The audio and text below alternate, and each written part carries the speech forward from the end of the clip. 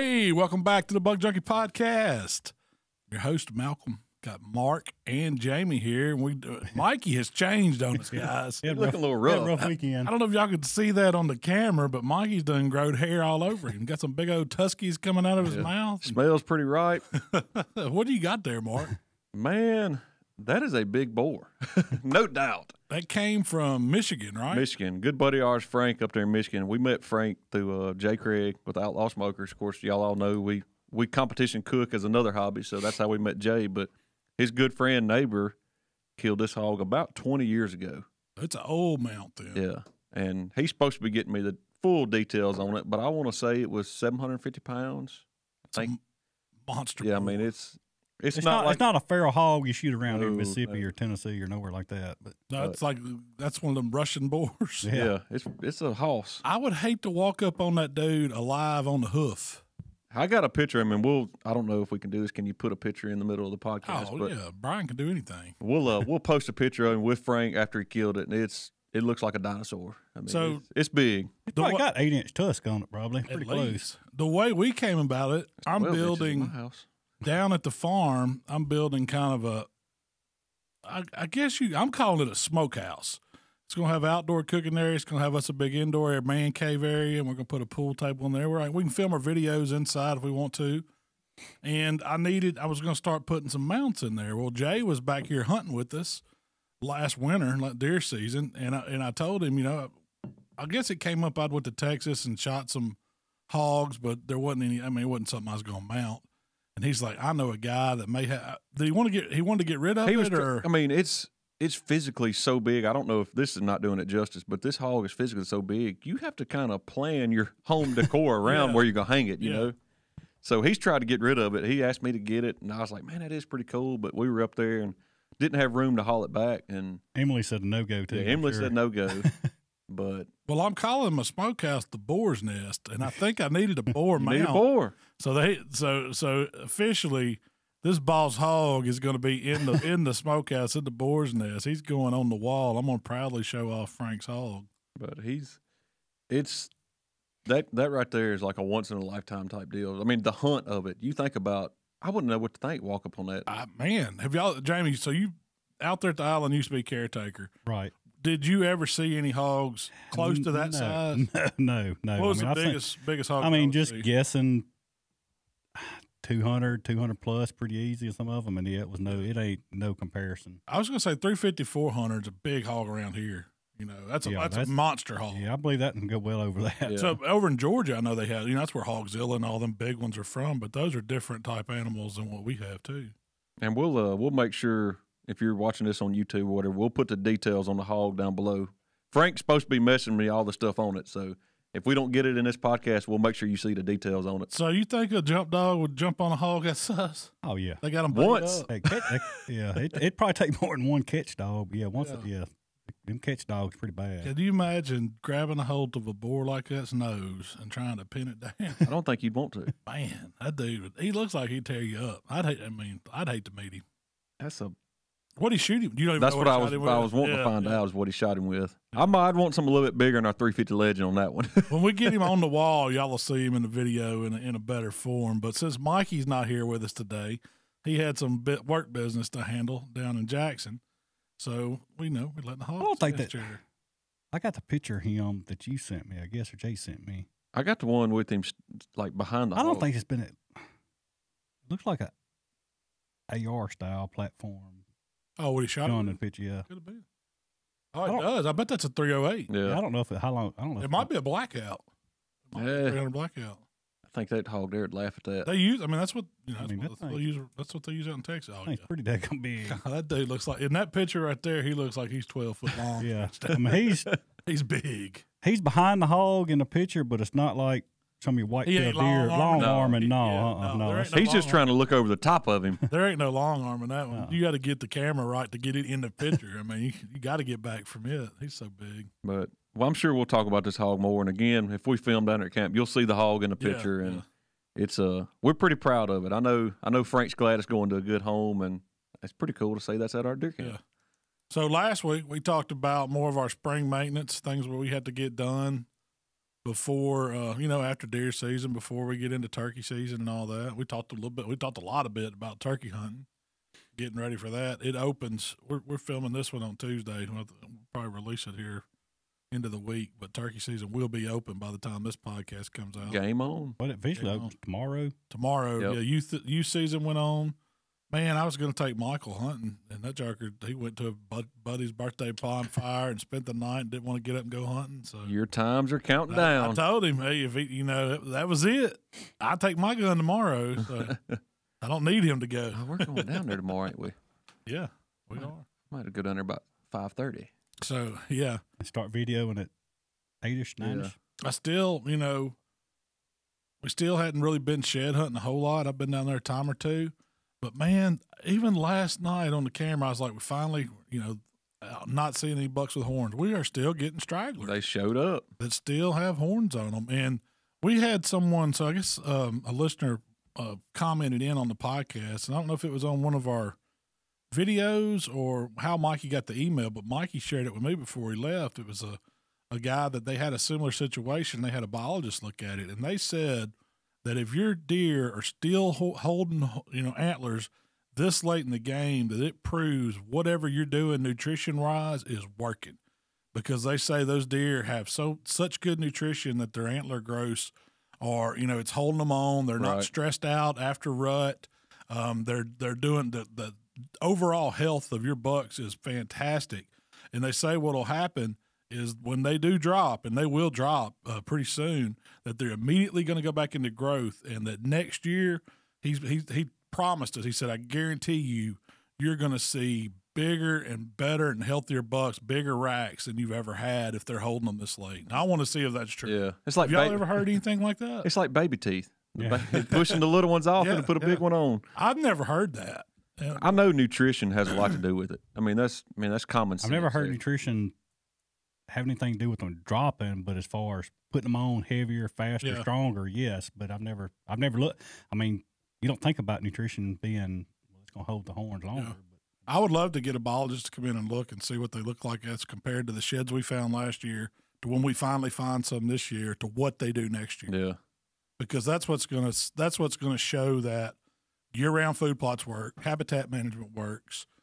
We can't supplemental feed, we can't supplement minerals, we can't do any of that stuff. So it's all on natural what's growing and then what we grow for. Right, that's all it is. So we definitely know for a fact in the last 3 to 4 years what they have down there eat protein wise and nutrient wise is way better than it was when we got. Yeah. So we listened to a Meat Eater podcast coming back from Indiana the other day, and they had a guy on there. That's what he does for a living, is he sells sheds, and he said, now, I'm not talking about like selling like one or two. I'm talking about 18-wheeler loads, like filling up containers with deer sheds for like making furniture and fixtures. No, he said, the chandeliers are like your prime A-class. I guess I think he called it like a brown and not bleached out white or chalky.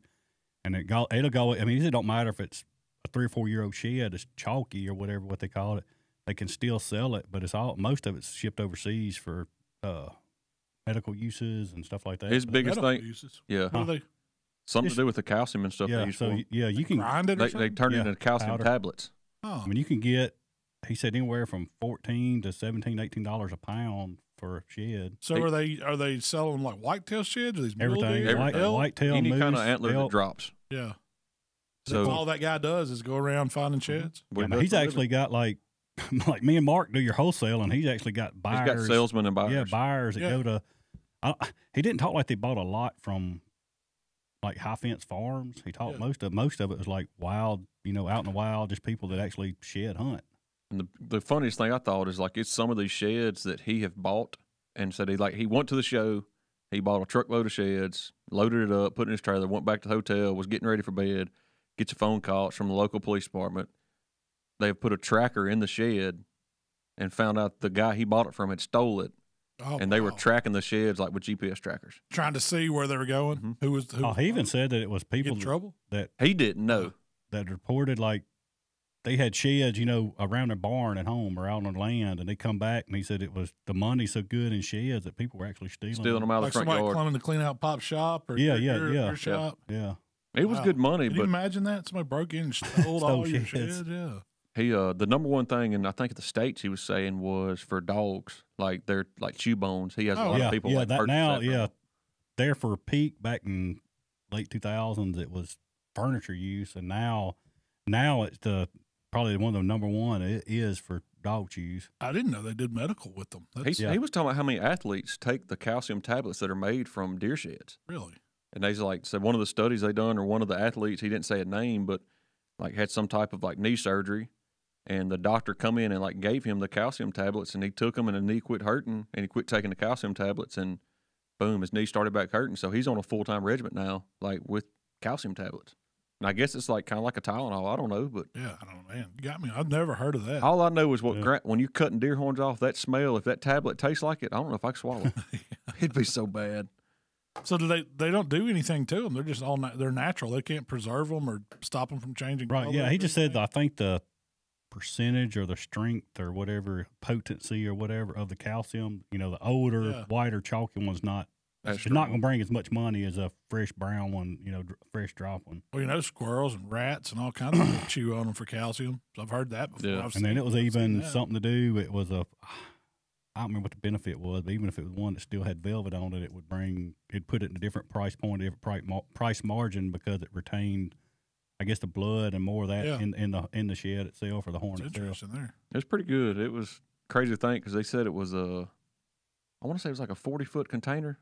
It was. Yeah, and he said they pack. They don't just like throw them in strategically there. Placed in there, like stacking them. Yeah, he said it's like literally packed every square inch. I don't forget what the average price per pound was. It was pretty substantial. It was around. I think he said a Class A or Class 1 top shed would be around $17 a pound. I think he said average. He said average right now is around $14 a pound. Wow. I would have never knew people sold them. And I can buy lunch on like all the ones I got hanging up. Yeah. I mean, take a moose shed or something that's 15, 16 pounds. That's so where's this biggest area they come from? I didn't catch that. Yeah. I just assuming it'd be like Montana, Colorado, out that way. They basically just how you got like fur trade. Yeah. Like it's the shed market trade. Same thing. You go to shows to buy sheds. I would think the biggest population, what did you say, Texas? Probably more deer in Texas than any other state? Probably that way out west, I'm sure. Michigan's got a huge population. Mississippi's got a huge population of deer. I've never heard of anybody selling sheds in Mississippi, have y'all? Most of them he was talking about was all more out west than it was around here. Let's see if I can pull up the price. But he said, check that out. He said he could literally pull up in a town, no advertisement on his vehicle, no advertisement on his trailer, just pull up in a hotel, and before the night was over, somebody's going to call and say, hey, man, I hear you in town. I got some sheds I want to sell you. Really? That must be I don't know, not a black market, but something real secretive. Yeah. So there's antlerbuyers.com. Yeah. We buy sheds, huh? Yeah, basically. Like junk cars? Yeah. The website won't pull up, but in the description it says 2022 antler prices: elk grade A, $18 a pound. Elk grade B, $12 a pound. Moose antlers, this is going back to what Jamie said, brown select grade is $13 a pound. Now, I have heard that there are a lot more shed hunters than there are actually deer hunters. So if hunters. Like there's some families that plan their vacations around going to sheds. Yeah. It's I can't remember. It's on Facebook. It's like two different forms or whatever. Follow. That's what it is, shed hunting. And these guys like every day posting. This one guy's already like, I don't know how many days, but his one hunt was like 130 sheds he found. Yeah. I mean, it was like crazy. Well, if you think about it, if you hit government land, it's like the state of Mississippi, we got a lot of government land. And you just wanted to spend a weekend walking government woods looking for sheds, that wouldn't be no problem. And we could do it here around the house and take forever to cover all the government land. Like, just think you go out to Arcabutler, where Rob's is out there. That's anybody can go walking anywhere out there. Yeah, any government land. You talk about just walking around that lake alone would take you a while looking, for sheds. There's got to be a technique to it because they're not as easy to find for me. No, after y'all get done turkey hunting this weekend, I'm probably going to have to go look. Yeah. I got home left early and then time changed, and me and my wife almost went down there yesterday looking, but I was like, man, I didn't know if y'all was youth hunting this weekend or this week, or I knew turkey season opening up tomorrow, and I didn't want to throw a screw wrench and you run off them gobblers. I got them staked out. I know where they at. I know where one's at. I know where two's at. Actually, I know where about 8's at. I don't know how big they are. 1, 2, 3. Yeah. All right, we're good. We're doing 2 a day. Yeah, before Mikey gets back in town, we can go ahead and shoot some. Get it out of the way. Next thing up, see, we got 350 Bear Creek. Hey. We got the 350 Legend and the 450 Bushmaster in last week. We got both of them in. It's a full 350 Legend, right? It's a upper and lower. We got a lower, but we got 2 uppers. We got a 350 Legend, and then we got the 450 Bushmaster upper. These are Bear Creek guns. Bear Creek guns. Y'all know we like our Bear Creeks. I don't care what y'all say about them. We'll keep shooting them. They keep killing deer. It's the working man's gun. But I had never shot a 450. Have y'all? No. Seen anybody? It's a short little fat dude though. So what y'all talk to some people up at that sports show about? So yeah, we talked. That was the booth that we kind of. So we'll get into the sports show and kind of tell you all a little bit more about that. But really, one of the only hunting booths was right up across from where we were set up. Which what Hilltop Outfield? Yeah, Hilltop Outfield or Outdoors? I can't remember. I got it Outfitters, pulled up. I think. I'll look up. But they had a couple of guns up there, and they had some stuff like on display, and what was it, scopes they were selling 50% off? Yeah, they had scopes. Really, everything they had was. It was. I looked even at clothing. It wasn't some. I mean, it was name brand like Mossy Oak or Realtree or whatever camo pattern, but like the clothing line, somewhat wasn't like a for our area name brand. Wasn't common to us. It was all Nice stuff. very good looking stuff at a super good price. They had one of those cable wheels, kind of like we got out in the store out here, stacked top to bottom, 450 Bushmaster, loaded up with ammunition. Really? And that's like, from what I've heard. We should have bought some of that ammo. Well, man. I started to, but I was like, oh, we'll be able to get it at home, no problem. Yeah. But got to talking to some of them guys, and that's probably the number one round. What I gathered up there is what most of them are shooting. It's a lot of lead. For what I've been looking at, man, I mean, they started about 200 grain. Yeah. And then he was shooting 250, I think. That's what he was shooting, yeah. And like the selling point on it is a lot of people already have a gun on the AR platform to start with. So you're just buying the upper, and then kind of like he said, and I've never really thought about it, is you can adjust. Most of them got adjustable butt stocks on. You can adjust. A kid can use it to this morning, and you can extend it out, and you can use it this afternoon. You're both shooting the same gun. I wonder, like, what's the recoil like on the 450 versus the 350? He said he couldn't hardly tell. I'm sure it's going to be a little bit more because it is a heavier round, but he said it's still very manageable for a kid to handle. What's effective range yet? About the same, yeah. 200 it's not quite as flat as shooting as a 350, but again, throwing a brick at it. you put the scope on it like we're doing with the Leopold, and you can adjust for elevation. They're set for it, you know. So they make that loophole freedom for the the 450 just like the 350. The only thing is, which we shoot bullets that scope says shoot. I think we shoot the 150 grain for our 350. I don't know what turret's already on that scope, but we can either do that or call Leopold up and say, hey, I'm shooting these bullets, and they'll send you another turret to go right on it. So that's no big deal at all. Yeah. 200 yards, no problem. He said 300. Yeah, he said he's comfortable with 3. Yeah, he was shooting 3 all day with his. With the 450. Mm-hmm. Yeah. Now you're lobbing it. I was fixing to say it's got to be slow because it's probably at 900. But you let that big old brick hit something. I mean, it's punching a hole. Heck yeah. So is it about the same round as like the 45 muzzleloader, 45 caliber? So it's the same caliber. It's a little bit shorter round, I guess. You don't the lead itself is smaller. It's not as long as like a 45-70. Yeah. I don't know what they're doing different to get the trajectory because, like, I mean, 45-70 is done at 100 yards, 150, you know. So I don't know what they're getting, you know, to be able to shoot that little bit further, but I don't know if it's different powder or, you know, a little bit hotter powder or how they're going about it, but it seems to work. And you don't know what the ballistics are? I hadn't looked at them that close. One of the big selling points for them guys up there is they can shoot those in muzzleloader season now. Yeah. See, they don't have a 1 weekend rifle season, I guess. All they got 1 or 2 weekend rifle season, then muzzleloader. Well, I think that's why those rounds, they kind of introduced them for that, like states that don't have rifle season. Yeah. Or it's not a primitive weapon. There's no way. But what do they call it? A straight wall cartridge? Straight wall cartridge if it's a new caliber, I don't know if it's really pre. I just think they consider it a just straight wall cartridge. Yeah. And basically what I think it means is it just don't go as far. It don't have as much energy as a high-powered rifle. It's a little bit better than a shotgun, a little bit more accurate, but and a muzzleloader. You're not dealing with the black powder.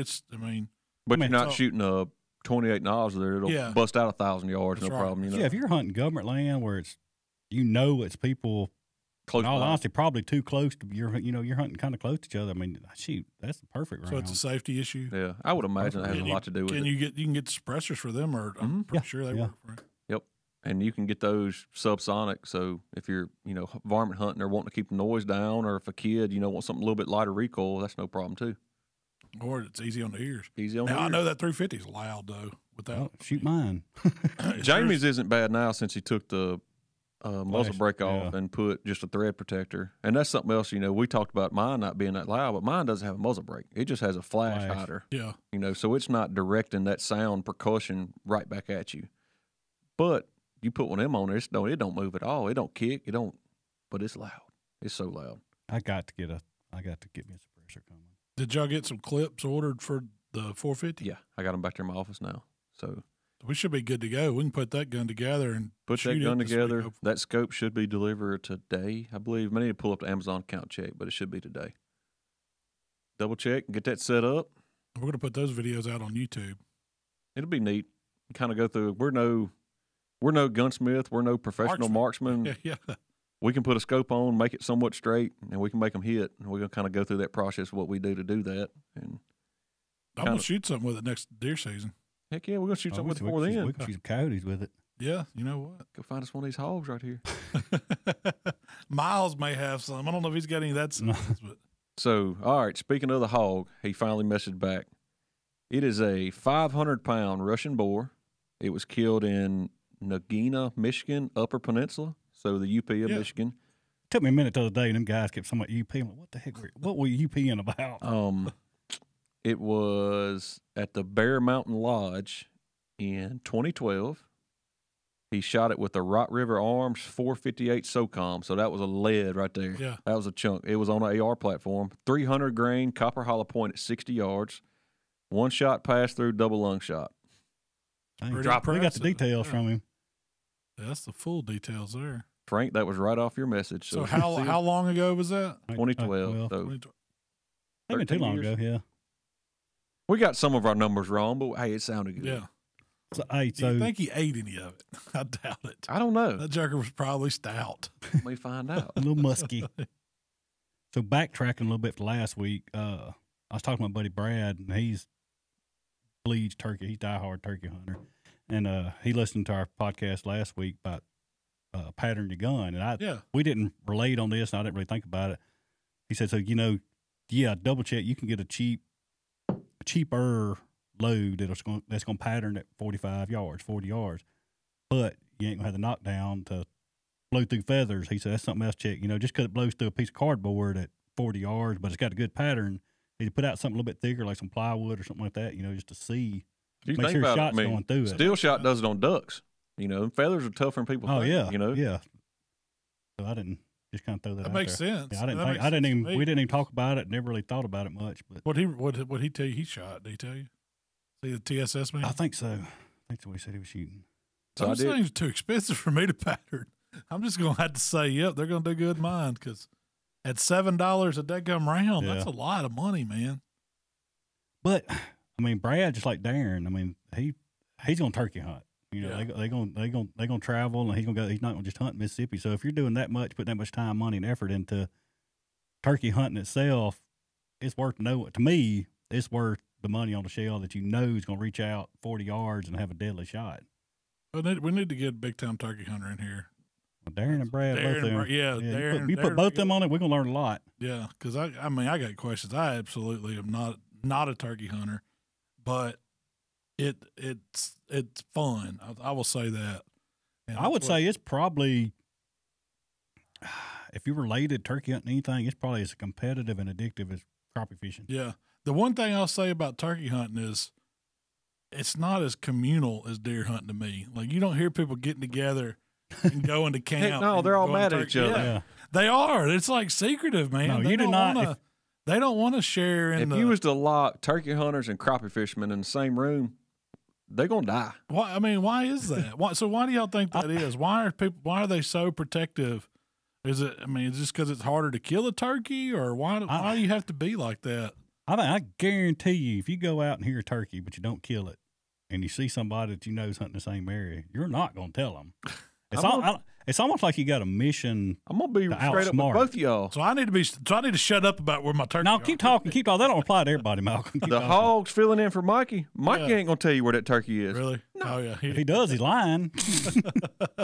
Only way you gonna know where that turkey is if you're with Mikey. So I've noticed that talking to turkey hunters, man, they're all you do this and you got to get these calls. But when it comes to one, I've had a bunch of them say, "Now I'll come call one for you. I'll come call one for you." But the whole time they're doing that, they're documenting their head where the turkeys are. And my dad's this way now is it's not necessarily the point of killing a turkey; it's the point of you outsmarted him. I think you're more too. I think you got more of that one with nature type feel that with people are like real protective over. I mean, it's just like crappie fishing. You're fooling that fish. Yeah. I mean, deer hunting. Yeah, you still have to fool the deer a little bit, but we go out there getting our. You can pattern it a whole lot better. We turn the heater on. Well, turkey, you're not hunting in comfort. You're working. You know. I've never heard somebody say, "Let's go to turkey camp." You know, let's go hang out at turkey camp. I heard a turkey. I'm going to put you on it. Yeah. Heck no. They all going to go to fighting when they go to turkey camp. Yeah. I guess you hear. No turkey brotherhood. No. You know. If you hear that turkey, but don't succeed on getting it in, every turkey hunt I know, they got a mission. They're going back to that turkey. And you know, I had that question. So if you went shed hunting, we knew where some turkeys were, or I went turkey hunting and the turkeys made you. They see you and they spook out. Are they going to come? Are they like an old buck where they won't come back, or turkeys going to come back? I don't. I think they come back to the same roost tree or roost area. It's like their homes. Like a deer goes to bed in area. But this was Daddy's analogy for turkeys. You know, everybody talks about how smart a turkey is. No, a turkey ain't smart. A turkey's dumb as a box of rock. He's just scared to death of everything out there. Yeah. A leaf will fall wrong, he's gone. You know. Now, I ain't saying they're dumb because they can outsmart you while you're trying to call them in, but they are kind of dumb. You know how many times we sit in a deer stand and watch them turkeys for nothing. Yeah. But that's what I can't. Honestly, I've never killed a turkey. I hadn't been a whole lot. This is what I don't understand. But everybody talks about how hard it is turkey hunt.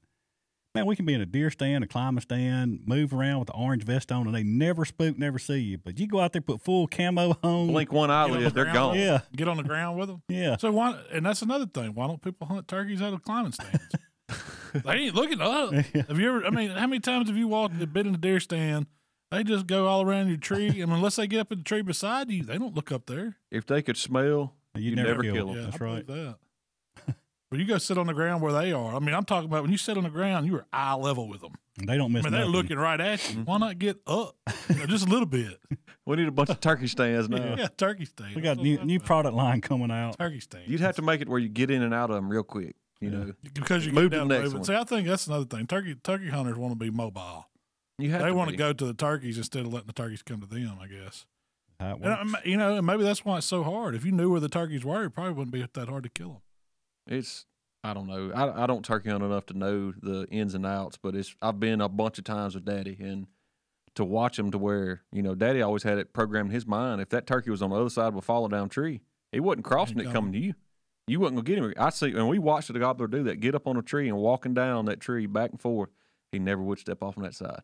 Now, why? I don't know. Yeah. I can't explain it. Same thing. That's what I don't know enough about it. We watch them fly across ditches all hunting season and land in the field, but come turkey season, you ain't gonna get them come across that ditch. Stuff like that, what I don't make sense to me. I watched them cross a big ditch, a bunch this deer season. Yeah, I have too. Every one of them went in that ditch and went on the other side, and then we'd come back on that ditch and come on the other side. The closest I had to kill one was I was with my daddy, and it was a pretty good gobbler, and it was they was in a cornfield that it wasn't on the hunting club we was in, and there was a cornfield, a tree line, and then a ditch inside the tree line. The ditch was like the property line pretty much, and they would cross it. 2 hours. We watched him go back and forth, back and forth, back and forth, and he never would cross it. But yet, like you say, you're in a deer stand and you're out in the woods, and they cross every ditch, every creek, whatever. Don't pay them no attention. I don't know what the difference is. I know you put out a bunch of crows. They're coming over there. Yeah. I don't know how many turkeys I saw try to fight some crows. They hate them. You let a couple crows light out in the field. There's some turkeys out there. They're beelining towards them. Now, I will give it to the turkey hunt community. Y'all make some of the best TikToks. I get so tickled at some of them. I do too. Talking about my neighbor's over there calling, and I'm standing on his head, you know? I like it so with the little dude. He's eating on something. Yeah, and he looks, He got a hot one over there. He said he already got it. I seen one this morning. It was He said, my neighbors are blowing his croak off for an hour, and I done killed a turkey. He said, I just gobble back at him. He said, he's been trying to get to me all day. That'd be some good topic, good stories. I've heard Daddy say this on government land. You're sitting there calling the gobble answer or another turkey, and it's just nice. It's another hunter out there. Y'all are that close to each other. It's crazy. But so, Jamie, how many miles did we go last week? We figured it up. Too long. It was a long drive. I think it was right at 1,700 miles. That's what y'all made. Yeah. Going up there didn't really seem too bad. Coming home, I was ready to get home, but it was a long drive home. Y'all went to Grand Rapids, Michigan. So via Mentone, Indiana. Via Mentone. So we left and get our buddy Jay on the way up. We left here on Wednesday, drove to Mentone, Indiana, which is about 2 hours north of Indianapolis, between Indianapolis and Great Bend. So went up there. We took a trailer with us because we were picking up some smokers. So we dropped a trailer at his place, hung out, ate some fine groceries. Mighty fine groceries. And then got up Thursday morning, drove to Grand Rapids, got checked into the hotel, and went to the Ultimate Outdoor Show. And I would say they need to rename it. It needs to be the Ultimate Fishing Show because fishing was strong. Is it one of these where early spring they do the fishing and part, it may and be, in the fall they'll switch and they'll do a big? Because they did show. say they do another show that's like one of the biggest. Yeah, it's kind of flip-flopped all the booths. August or September or something like that. Yeah, it's more booths for actual hunting. How many booths do you think there were at this one? Shoot. Hundreds. Yeah, easy. Over 100 easy. I mean, it was...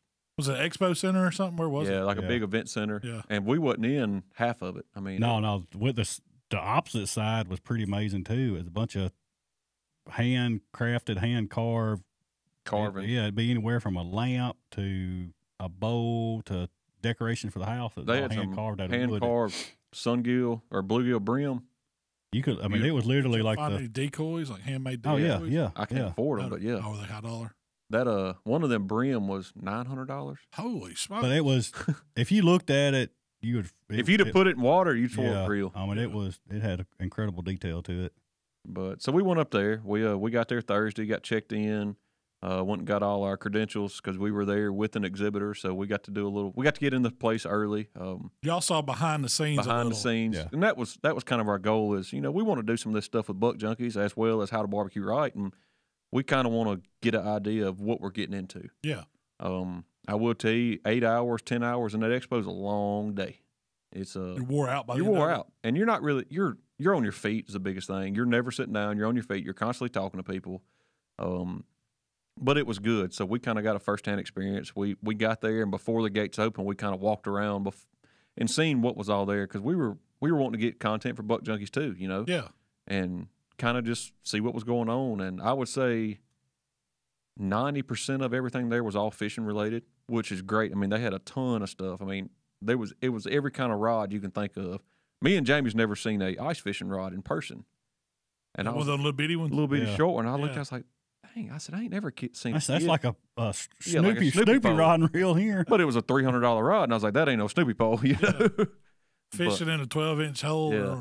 But that's big up there. Yeah. I mean, I'm not getting on the ice trying to catch no fish. I ain't that mad. I think it'd be pretty cool just to say you done it. It'd be cool to say you done But I'm a sissy. I'd have to have the ice house with the heater and chair and, That's what they do, though. Oh, yeah. Stay in that thing all weekend. But, so like I said, we were there with the exhibitor. We were able to go with Mitten Barbecue Supply, which is... Man, shout out to them. They wined and dined us and took care of us. Where are they at?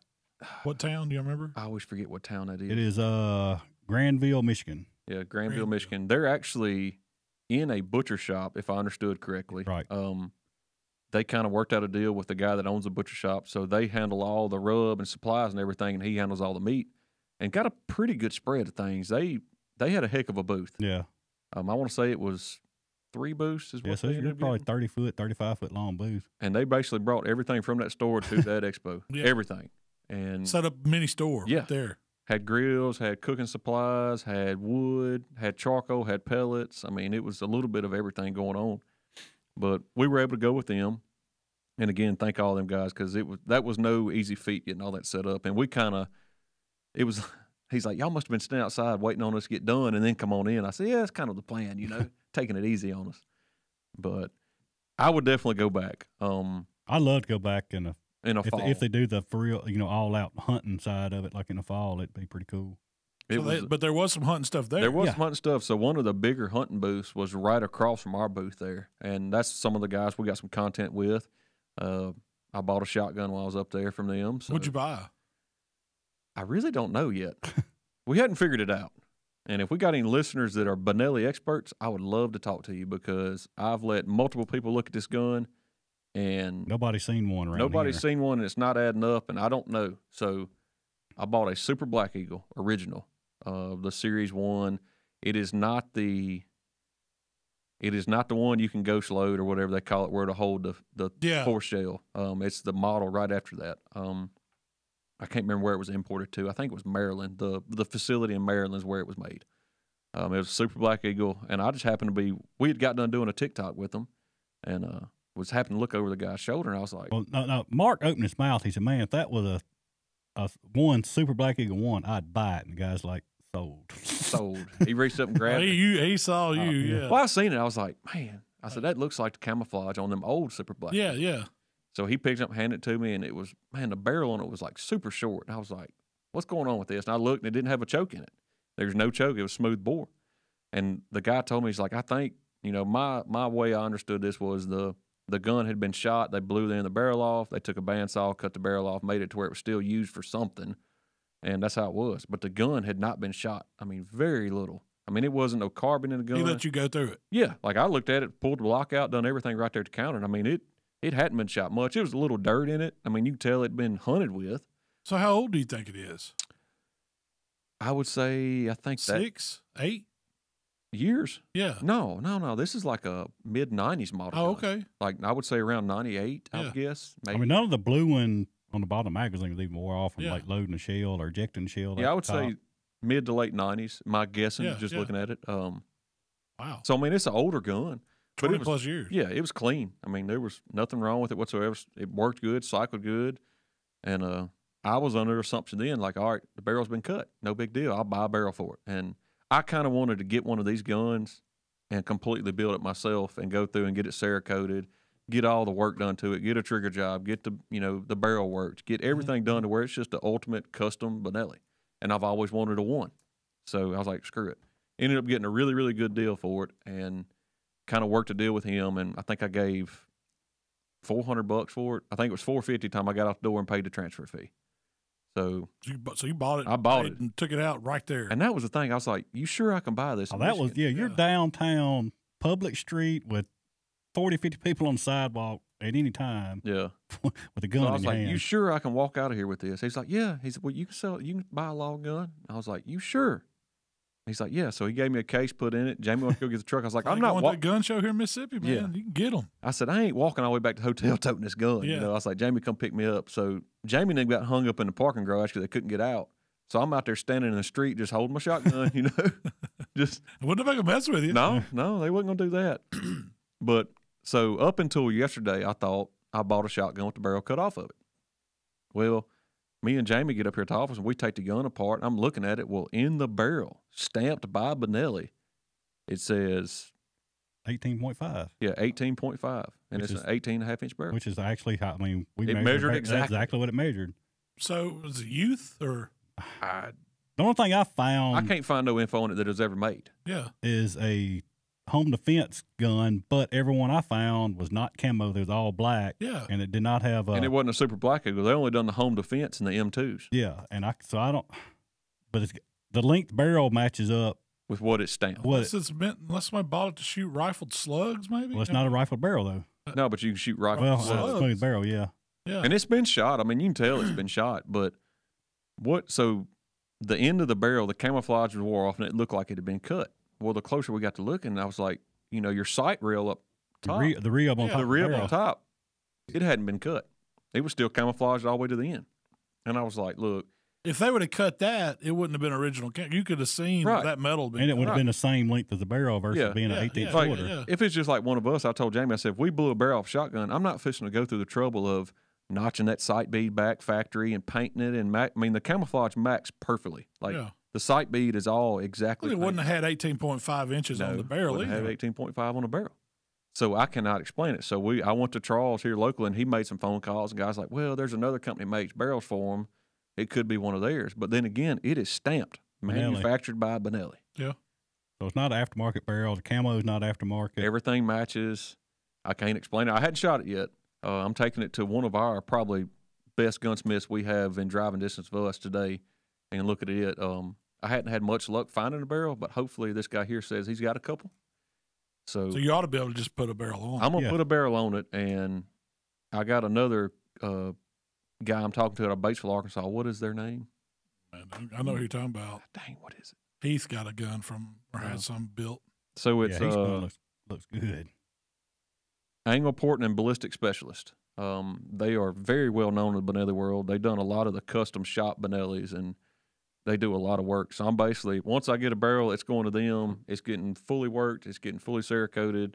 Pretty much what I've seen of theirs, if you can dream it up, draw a picture of it, they can make your gun look like it. I mean, that's unreal. But if this barrel is still within tolerances, this 18-inch barrel, I'm going to get it threaded for a custom turkey choke, and it's going to be a turkey hunt machine. 18-inch barrel in the woods, that's going to be ideal. Oh, man, you talk about getting around with it. Yeah. Because it's super light. Yeah. So the thing about it is, I mean, this guy got a barrel, and you got $400 or $500 in a barrel. You can swap barrels out, and you got two guns, less than $1,000, around $1,000. Now I'm gonna dump some money into work. Like, I mean, it's gonna get a trigger job. It's gonna get all the sure cycle internals. Again, it's getting stripped, getting Cerakoted. And what I was kind of going to talk about here, because this is all new to me. I've never had a shotgun worked or custom built or anything like that. But he's going in there and changing the forcing cone length in the barrel is the way I understood it. And he explained that to be, whereas, you shoot the gun and pattern it for turkey hunting, duck hunting, whatever, and you always have flyers. You always have a couple shot to step outside of the normal pattern. He said what that is that the factory forcing cone, and I don't quote me on this, this is just how I interpreted it, that it's so aggressive that it'll flat spot your pellets on the outside underneath the wad. And the flat spots what make them fly. And he says doing a tapered forcing cone, you eliminate that a good bit, not 100%, but most of it. And it basically changes how the wad and how the pellets all travel through the barrel.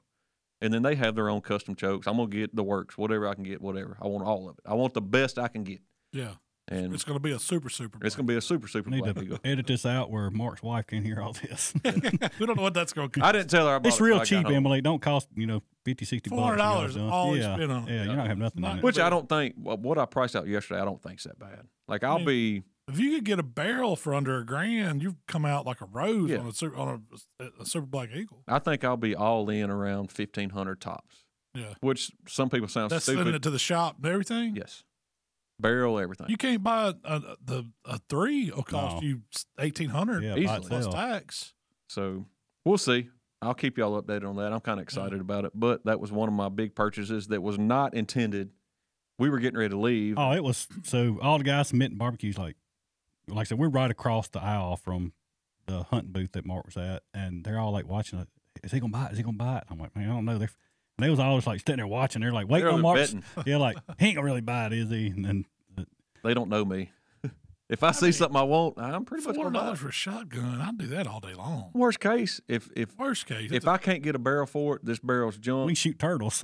We can shoot whatever. It'll go in the headboard on the bed. Yeah. Like, you ain't going to buy home defense. Tractor shotgun. Yeah. But we'll see. I'm going to take it to the gunsmith today, get some more details on it. Hopefully I can buy a barrel today. And it'll be going to Arkansas end of the week, I hope. There you go. Well, did y'all talk to any hunters while you were up there? We did. Yeah. We talked to the same booth I bought the gun from. I pretty much talked to every employee they had, pretty much. But I mean, they were the only ones that were relatable to what we wanted to do. I mean, there was a couple like outfitters and guide service there that had some monster deer, but as far as being relatable to kind of what Buck Junkies is, being your average Joe hunter, they fit the bill. So that's kind of what we done. And one of the guys' names, I can't remember the guy you interviewed or talked to. It was the older guy. Yeah, we talked to so many people. I'm horrible with names. He really kind of enlightened us on some stuff as far as like holding deer. He's like, we have habitat, right. Creating a perfect habitat for deer. Yeah. I mean, he's 47 acres. 47 what he acres. had, and he's shooting what 47? 47. And he's shooting 150, 100. He said he confident at 150 to 180 inch deer on his property. Wow. And holding them. But every year. Every year. But he's had, and I want to say the deer on the wall above that would come off his property. Yeah, both the deer on the wall come from his property. But then again, on that 40 acres, the guys beside him are on the same game plan he's on. So it's not, if y'all working together, you can definitely make his that biggest happen. Thing, what I gathered is, he keeps the crop there. He keeps protein and food there. But his biggest thing was hold the animals where they rest. Create the ultimate bedding zone for these whitetail. And he talked a lot of stuff that was very interesting. I got his card, and we're going to get him. I'm going to get some more information from him, whether or not we can do a phone podcast with him or something. But so what was his take on bedding area? Something that makes I've never thought about it, but makes a lot of sense. So we've seen it before here. I've been sitting, matter of fact, in Wayland's stand, there's a cedar tree sitting out there on the edge of the field. And anytime it's cold, rainy, nasty, there's going to be does bedded in under that cedar tree because the amount of heat that cedar tree puts off that we never think of. And it's just thermal heat from the sun where it's warming up. Yeah. So basically what he does, and Jamie talked to him a little bit more about this, is when he's got a tree he needs to down or something like that, he downs it and then turns around and basically builds a bedding area for them with these bigger tree. Just a log laying on the ground. Log. And they use it for shelter that knocks the wind off of them. That log on the ground is going to absorb sunlight, and it's going to get warm. And basically, they back up till they touch that log, and then he always puts it on the north side of the field. Yeah, like south-facing slope, same thing. Yeah. Because as dumb as it sounds, sun east will sets in the west, but the south is always going to have sunlight. So he said, if you can back them logs up to where that south sunlight's hitting majority of the day, that buck can stay bedded down right there, back against the log. It's knocking that north wind off of them, and they can see out in front of them. They got cover, and I mean it's home. I mean they got everything they need right there. Kind of what I got from it is, and we've talked about this. Those big bucks, the bucks we're after, they're not. I mean, you might catch them in the rut slipping across that big wide open food plot, but them bucks are staying on their home turf. And he's like, that's the card I play. Is like, if I can catch them in their bed in there, I'll shoot them in their bed in there, kind of deal. So it was interesting, and it was a different style of hunting. Now, again, where we live versus up there, food source is not a problem once you get up there. I mean, no, it's 1,000 acres. It's plenty of protein. It's plenty of crop agriculture. Yeah. So they have that to their advantage for sure. Whereas we don't. What food source we have is what we're putting in the ground and what we're planting. So that's the biggest takeaway is like you got to have the food source, but once you get the food source, you got to have that bedding area for them if you're going to hold them. So what was he feeding them on 47 acres?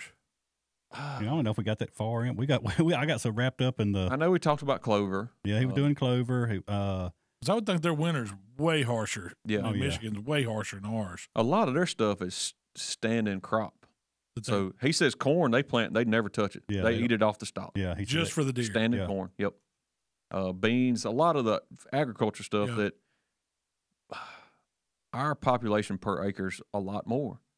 And we would have to plant 1,000 acres of beans if we wanted to make it to feed. Yeah. A little 2-acre bean field, they don't stand a chance. It ain't going to make it 3 weeks here. It ain't going to make it a week.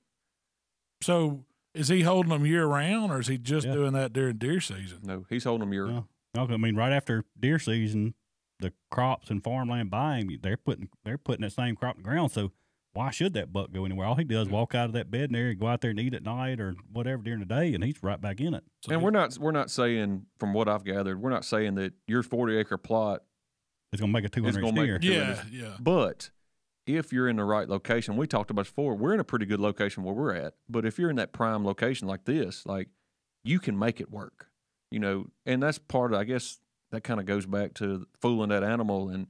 You're working that land, and that's a lot too. And it's pretty neat to go in there. And if you do all this, and then 2 years from now you shoot 125-inch deer, that's something to be proud of. Oh, I wonder if he's like strict doe management, keeping that buck to doe ratio. I don't think they have to worry about that up there like we do.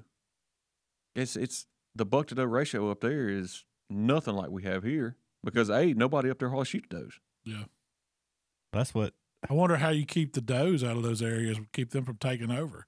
Do they not bed in the same type areas up there? I would assume they do, yeah. Because I would think, like, if we did that and the deer like it, it's all going to be doe bed. It's going to be the doe hotel. We're going to have the doe hotel, yeah. That's what I was talking to Jay. I don't understand, it's similar to Tunica Delta hunting around here. You got 1,000-acre field, a couple 100-acre field with a 2-acre block of wood. Yeah, I don't. Yeah. In my mind, that don't make sense on hunting. But like I was talking to Jay, and he said, up there, if you just say you see or your neighbor sees or somebody tells you see a buck go across that field to that 20-acre patch of woods. He said more than likely he's going to stay in that patch of woods a couple of days before he moves out, and you play the wind, get in there and kill it. And I was like, okay, well, what about this? He's like, during the rut, he said there's numerous times he's set on a fence row, property line. And I'm like, man, I don't know. He said, oh, yeah, it'll be minus 18 degrees or negative 30 degrees. He said he puts a toboggan on. Well, they don't call it toboggans. Well, we had this discussion. What do they call it up there? I can't remember what. Anyway, they don't call it toboggan. Skull cap? No. They made fun of us. We said toboggan. They like, anyway. That's a sled to them. Yeah. So Jay said he'll put it on. He said when it starts freezing to where his mouth is, he said he'll move it to the. He said once it gets froze all the way around, he said it's time to go to the house. I'm like, heck no, I'm a sissy. I can't do it. He said they had what, negative 50-something wind chill this year? That was the other day, yeah. I mean, we was up there, heck, we got like, what, 4, 5, 6 inches of snow that one night. And 18 degrees. Them guys got shorts on, and I'm about to freeze to death. Yeah, that's too cold for me. But the hunting is definitely, it takes an adjustment to go from here to there hunting. And I didn't really see, we talked about that going up there on the side of the road. You just, we've seen a couple of deer. But no, but you didn't see like oak trees, acorns, stuff like that, like we got. But we don't see that many hardwood trees. Now, Jay and them do have some of them patches. There are a lot of hardwoods, but like once we got up toward Michigan, it almost looked like snow forest. It's woods, but it's not like hardwoods like we have. Like some of them trees look like some mesquite trees, you know, like they didn't scrubs. Yeah, so different environment, that's all it is, completely different. Yeah, but they had their state actually plants all on the side of the road, kind of like that. Sudan grass. Yeah, Sudan grass we plant. It was. A lot of their stuff is all like native grasses on the side of the interstate, which to me I appreciate. You know, it looks good. It's not just a sage grass, whatever. I mean, it's actually whatever grows in that area is on the side of the interstates, and that might have been why we've seen a lot of deer hit too. Though I was fixing to say you couldn't do that in Mississippi. You think about all the deer we hit now. But then again, they do keep close. You see a lot of red. Yeah, if they do road construction on the side of the highway, they're gonna plant winter wheat or ryegrass. Something's green comes up fast, and then they're gonna come back and plant clover, which draws the deer to it. To me, that don't really make sense. As you can see them, if it was all eco edge out to the road, it pretty much is. Just jump out. Yeah. Which we've seen a couple of deer along the side feeding, you know, but nothing like here. I mean, nothing at all. But we did see also times a year I've been going up through Illinois that way, and you see deer everywhere. It just depends on like this time of year. They're wherever the food is. I imagine. Heck, some of those. You got to think if you got that much snow on the ground, there ain't nothing for them to eat right now. They're just doing good to make it through. Some of the does we've seen would probably been 200 pounds. So, easy up. Yeah, for sure. Going back to the guy we talked to with 47 acres, he had a buck that was killed recently that was mounted on the wall behind him. It did. Like, his head looked funny because he was so big. The rack was big, but because the deer was so big, the rack 270 pounds dressed. I mean, gutted. Oh, that's something like had a 32-inch neck. He had to be 330 pounds. Easy. But, I mean, he's a big freaking deer. God, but, can you imagine that? He had, I would guess that was probably a 150-inch rack on that deer, 140. Probably, yes. Just guessing. It may have been bigger, but it didn't look that big because, I mean, no joke. I mean, his head was as wide as that hog, you know? That's one of them Canada deer. That's something, yeah. We're going to get up there. Did they have all the different mounts from, like, show-off mounts and stuff? You know, something happened to that they canceled the taxidermy contest. Yeah. Oh, really? So that wasn't set up like we thought. I don't know what the deal was, the backstory that was, but they did do a big buck night. Yeah, but I think that was Saturday night. We'd already gone. I don't know what that was, but they did. There were several deer mounts. There was a couple that was D&D Outfitters or Double D Outfitters. Yeah, I think something like that. They had some studs. It was 220-inch deer. You know, it was big deer. But I'm sure that's all. They were protein fed. I'm sure. Yeah. But it was good. We learned a lot. We got some content. Would you go back? I would go back. Yeah. I would definitely, after talking to some of them guys, there's several other like more hunting related outdoor shows that were super nice. Now I did get the boat once while I was up there. Oh, they had some boats too. They had some boats. Yeah. So those are, I guess, they're Great Lakes. That's where they're fishing up there, right? Yeah. Pretty much trout, stuff like that. Or you could buy a $100,000 boat. You could buy a fishing pole. You could buy a gun. You could buy barbecue seasoning. You could get a pop and a Jack and Pop. Yeah, so I had to learn how to order that. Jack and Pop. No, I don't know what they call it. Me and Mark got made fun of because the word Coke soft drink was a Coke versus everything up there is a pop. But, you ask for a Coke, you get a Coke. Yeah, you get a Coke. And that's what I wanted. Yeah. You tell them a pop, I don't know what you want, you know? Oh. Well, that's what the lady told us. Is if you want a Coke, how do you know what it means? I'm like, well, you say I want a Coke, and you reply back, well, I want Pepsi, if I want Dr. Pepper, Sprite, whatever. And she said, well, that don't make any sense. I'm like, well, if somebody says they want a pop, what does that mean they want? She said, oh, that means they want a Coke or Dr. Pepper. I was like, well, it's the same thing. It's the same thing. Same thing. But it was a good trip. We'd definitely go back. It made me miss Ducks Unlimited show we used to have. Yeah. We talked about that last week. It was not on that level, but it was still good. I mean, when we got there at 11:30, shoot, It was several hundred people waiting in line. Yeah, waiting to to get in. And that was like during the middle of the day when, not the weekend or nothing. Like this was Thursday at 12 o'clock. So they was rocking and rolling. I did learn. See, our sales tactic, we got to work on that because there were some salespeople up there that was in leggings. They'd sell ice to Eskimo. Yeah, They was selling any kind of fishing bait you were on, huh? Yeah, I would have bought 3 or 4 of them blow up kayaks I had next door. You know, but You gotta have the right look. yeah, we're missing that. None of us are gonna pull them leggings off quite like that. No, you know? no. no, probably guys at Mitten made a heck of a sale. If you can sell a pellet grill to Amish guy, you're Done freaking something. doing something. Yeah, that is. You're doing something. I told Jamie he come in there, and I guess what was he needing? He was measuring to see if it fit in his buggy, wasn't he?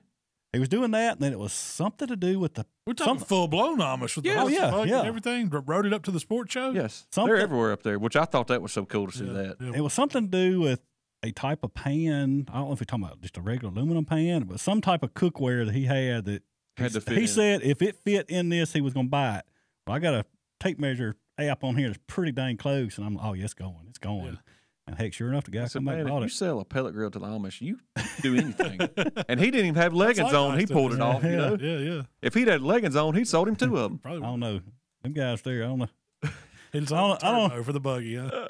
The Mitten guys, I don't know what they are, but they're some big old guys. They're Dutch. I guess. 6'8".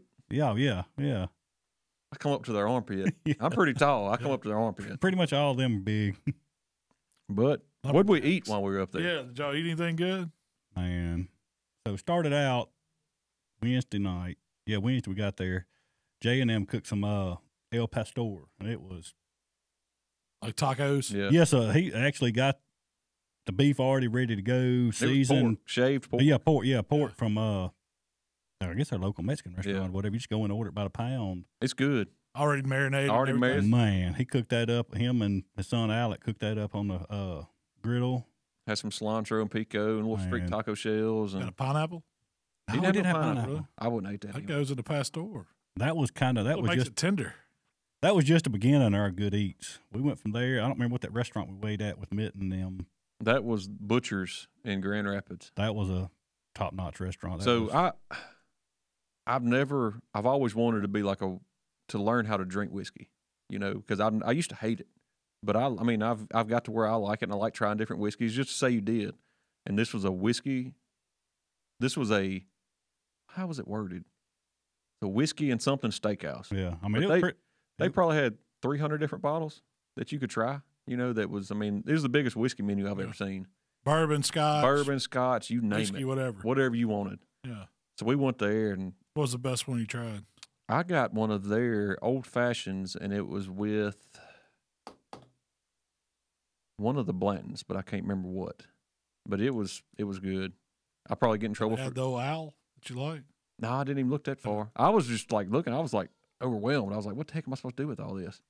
But it was dang good. We had a bunch of food. Me and Jamie got hanger steak, which was like eating. yeah, that was what? Water. It was hanger Yeah. steak, potatoes, and I don't remember what kind of sauce or cream they had on top of it. It was good. It was good, real good. Did Yeah. Jay bust out any of his version of summer sausage while you were there? Yeah. So, Jay, Jay, you're finna get roasted for this. Yeah. So we got there. We got back Friday, and we were getting up. We got to hog because we cooked another hog Saturday for practice, and Hefe, he brought some summer sausage over that was excellent. They cook it without a casing. Yeah. It was it was really Dang really good. It was Yeah. very good. So Was it like different than the kind we make? No, I mean it was Same kind of texture Same and look kind of and everything? texture. But it was just out it of was the just casing. it just had cheddar. It didn't have jalapeno. Yeah. It was a little more tender mouthfeel because I guess it's not compacted in that casing, you know. Mhm. But I mean, the fat content was right. It still held its fat. It didn't cook it out. Like Yeah. Holds together? Yeah, holds together. Like if I'd have sliced it, you couldn't have told me one was with case and one was without. Oh, really? No, it was good. He rolled his out, made them look round. They look good. Jay brings out this, I don't know what loaf of summer sausage he had. And he's like, well, I think this is from about 4 years ago. And I was like, all right. So he thaws it. And there's two things my taste buds pick up on. One is fishy taste. The second is freezer burn. Yeah. His are not fishy. He opens up and it's not even it's a different color. He's like, yeah, I think this might be some of my older stuff. And I looked at it, I was like, older? His is aged. This is aged. Like freezer aged. Yeah. He's like, you try some of it. So I got me a little end piece and I was like, man, it's not as good as his other. Yeah. Jamie got it and it didn't make it. Well, I got to watch and several people went over and got it and they kind of, woo, you know. Yeah. Jay's like, you try some of that? And I said, yeah. I said, you need to throw that in the garbage. Like, Oh, that needs to that needs to be gone away. But Jay's wife, Shelly, she brought it in at the end. We get made fun of for stuff, but we did not know what beef and noodles was. We talked about this when he was down here. Yeah, when he told us that's one of the best dishes that they. It's like their signature dish. Yeah, signature dish. Like all I know chicken and dumplings or gumbo. They make beef and noodles. If all of it's good as what Shelly cooked, I'm finna cook me some beef and noodles. So what is? Explain to folks what beef. All right, I'm gonna do it on Buck Junkies level. Yeah, do it on Buck Junkies. So this is beef and noodles. You take a chuck roast and you cook it as perfectly as you can, and it does not have a gravy. It's got a sauce with it, but it does not have a gravy. Perfectly rendered tender chuck roast. Pull the chuck roast out.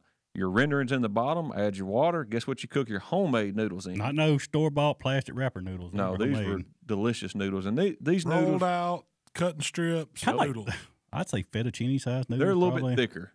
They're closer to like a udon style noodle, like a heavier, fatter noodle. So if you took a dumpling and cut it into tiny little ribbons, is that about what it was like? But this was long noodles. Like this is like spaghetti noodles, but more of a yellowish looking color than a whitish. So it had eggs in it. Yeah, definitely. Take your water, add it to your drippings, and that's what you cook your noodles in. And there was still like a sauce in there. So once you incorporate everything, it's time you break the. So you take the noodles back out. Take the noodles back out. I don't know what liquid. It was kind of like a buttery beef, not gravy. Almost like if you just took a roux and thinned it down a little bit. Yeah. And mix it all up, chunk up that chuck roast, and to make it all better, you already got your carbs and your starch. It's not a diabetic friendly meal. You got your chuck roast. It was definitely had some butter cooked in it. You take you a big thing of mashed potatoes. Not no homemade, not no peeled wrapper out of hose or nothing like that. Homemade mashed potatoes. Take that spoon. You make you a pond in the middle. You put your beef and noodles in the middle of the mashed potatoes, and it is like I literally sat over in the corner holding that bowl of beef and noodles, and it was just shoveling it. So you eat that, you can go sit outside minus 30 degrees. Heck yeah, there, right? Or go to bed warm. Good. And it was dang good. Like we are gonna figure that way, and I'm gonna have to get. Well, you do dairy noodles. Yeah. You can cook it shoulder down or hind quarter down. But the thing about it is, I can't make them noodles. The noodles is what made it. They did. I agree. Those noodles, I've never had noodles. I'd be like, them noodles taste good. Need a noodle lesson. Yeah. But I would. That's interesting there. That was worth the. That was worth the drive. 1,600 miles. How far we drove? To eat dairy noodles with mashed potatoes. We did. Jay talked it up, and I got to try them. So. It's good. He's supposed to. I think he's bringing us some noodles down when he comes to cook a toka. Yeah. I think they're going to make us a couple batch of noodles. Will they keep? Will the noodles keep? They freeze them. Yeah, you can freeze them, yeah. But they were delicious. Sounds good. We did not go hungry no matter. And then the hog turned out good, I'm guessing? Hog was good. We're still learning stuff. We try some new things and getting some ideas on how to cook this hog to perfection. We're getting pretty darn close. Yeah. We could definitely tell a difference in a commodity hog and a non-commodity like heritage breed. Yeah. I can tell you that farm we got it to outside of a hog is clean. You ain't gonna find one that's got a prettier skin, smooth, cleaned out hog. But I don't know what breed this was. It was literally you go in there and pay 98 cents a pound. It was cheap, real cheap. Oh yeah, it is. I mean, I think the hog was $170. Yeah, and it was 140-pound, 135-pound hog. So, and you told me you brought back some milk cow steaks too, didn't you? I loaded up on milk cow. So steaks. Between beef and noodles and milk cow steaks, it's worth the drive. Yes. How many steaks you get? I almost got shortchanged in my pack. I think I got 10. I think I got 10. I think I got 15 pounds of ground beef, but no, it's 2 in each pack. It's 2 steaks in each pack. So you should They're have smaller. they're small loins. I was wanting the whole loin. Did y'all? Yeah, you got to catch that when they're actually slaughtering them. Oh, okay. So he's got us on the list for him, but I mean, I don't know how many pounds of total. We got 20 ribeyes. You got some of mine. I didn't get that many. We got 8 chuck roast. Dang. We got 8 skirt steaks, and we got 20 pounds of ground beef, and it was $250 all it was. Man, you can't beat that. Oh, this all packaged very, very professionally. Quarter cow. Yeah, it was good. I hadn't cooked none of it yet, but I guarantee look, we've had Wagyu, we've had Japanese Wagyu, Australian, we've had Prime, we've had American Wagyu. This is my favorite. I'm not going to argue that. The only thing I can say about them is the steak's small. The steak's small, but it's to the point to where it's marbled. It's marbled, but it's not so rich you can't sit down and enjoy it. You know, you could have that for a meal. Are those is the Amish the ones that do those up there? Or where does he get those? No, it's not Amish. No, it's just some folks. Yeah, it's just ranchers. A dairy farm right down the road. Yeah, a couple miles down the road. Yeah, well, what it is, it's the cows that I guess it's the steers. I guess they keep them and slaughter them. Bull meat. Yeah, bull meat. Shell been eating prime meat the whole time. Then didn't even know it. Yeah, growing up on bull meat. That don't taste like that. What did you eat? Man, I went to the ball. I didn't go hunting. I went to the ball game down in Oxford. Hung out down there. We did that. I don't remember much of it, but it was a good time. No, we had a blast. I didn't cook anything. I don't guess. I introduced Jamie to Casey's Pizzas. Did you? Was that as good as he says? Alec went and picked up a whole breakfast. Yeah, pizza. 16-inch breakfast pizza and a pepperoni pizza. They're pretty daggone good. That's a Midwest delicacy. Yeah. I did have a slice of some pizza from a place called St. Leo's in Oxford. That was jam up. It was awesome. What else? No, we did. What else was that apple pie thing that Zolman's wife Casey brought with the ice cream? Man, it was good. Y'all ate dang good. Oh, we had a homemade. We had an ice machine going Friday night. I guess it was. So it's a commercial ice cream, soft serve ice cream maker. At 12 o'clock. 12 o'clock at night. Friday night, we're eating ice cream. And it's freezing outside, snow on the ground. That thing made ice cream in about 2 minutes flat from liquid form. Yeah, it was. So I was impressed with. We need to get us one of them to go with the hot dog machine. We had ice cream machine and hot nachos, hot dogs, and now ice cream. Ice cream That's a full blown restaurant. Well, guys, I know we hate Mikey had to stand in today, but you want to see if he can close us out? Take us out of there, Mr. Hall.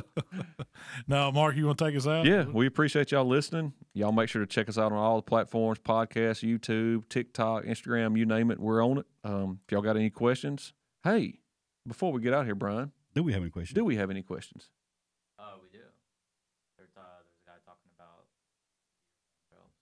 the trail cameras. Yeah. What is our go-to trail? What is our favorite one? Man, right now, mine, no joke, has been the Tacticam Reveal. I'll agree. They've got a new model. I don't have the newest model. I got the last year's. But those Tacticams, the batteries last forever. I run those lithium energizers in them. They're a little bit more pricey. They're not bad. The camera's not. It's the like camera's $139. Well, I mean, it's not like the Hunt Smart one was the other one. If you're wanting to just get started and get something, you don't have to sign up for a plan. You get 100 free photos a month on it. Hunt Smart. Walmart carries them. I think it's Wild Game Innovations camera. Yeah. I think it's $79, and that includes all you do is download that. Yeah, that one's been a good one. The other ones I've been running for a long time were coverts, but. Yeah. Man, the Tacticam takes the best pictures. I'm going to tell you, the Tacticam, and this, I ain't getting paid by either one of them. I've had better pictures, better results, better battery life, better camera life out of that Tacticam. I don't know how they make the cameras that go on the barrels for taking pictures of the shots and stuff. I don't know how any of that works. And this is basing on, we're pretty much almost year round. I mean, we're moving them and changing batteries every so often. We bring them in right before about end of July to clean them up, swap batteries. They go back out. Update anything on them. We'll probably take them up after turkey season this year, just because we don't, it is hard. Let her get our summer plots in. Because if you're going to be doing a lot of bush hogging, they're sitting out on the edge of the field. You're steady taking pictures. That's pointless. Yeah. You don't need them then, but we'll put them back out early fall. Yeah. Like I'm talking August 1st. We usually put them back out to see where the bucks are and velvet. and to start getting an idea of what we have. But man, I wouldn't hesitate to buy another tank again. But that's it. But we appreciate y'all listening. Y'all got any questions, again, let us know. We try to answer them at the podcast. We're trying to get in the habit of doing that. We tend to forget, but we're going to get there. But y'all make sure to check out buckjunkie.com, look at the apparel, look what we got to offer, and getting ready to do some more filming this week, so we'll get some more content here soon. That's about it. Well, we gone.